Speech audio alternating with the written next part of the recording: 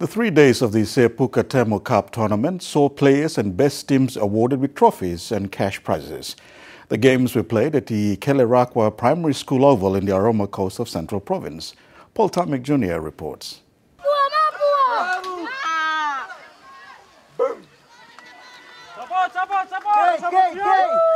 It was another exciting rugby league grand final here at the Kelerakwa village in the Aroma Coast of Central Province.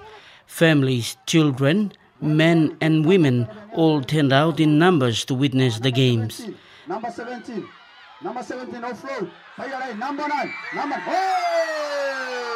And after the grand final of the cup, these players had put in a hard work and deserved the awards, saw the presentation done by tournament director Mike Avele.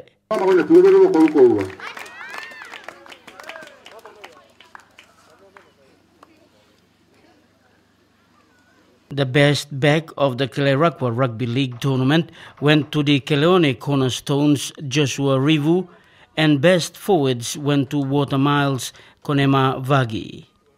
Then the presentation of the ball winners as captain of the ball winning team Cornerstones Wala Manu receiving the ball, and ball runners-up Watermiles captain Vagi Raine.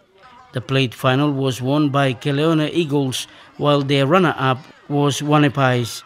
Captain of the both team received trophies. In the cup final, the winners A to Z Small B's captain Gamini Wari celebrated the win with his teammates, while the runners-up Vewala Hunters captain Wari Wari got the runners-up trophy, and all received their prize money as well. The Kelerakwa Youth Club, or KYC Rugby League Association, is now looking at affiliating into the Central Province Premier Rugby League competition comes this year 2016.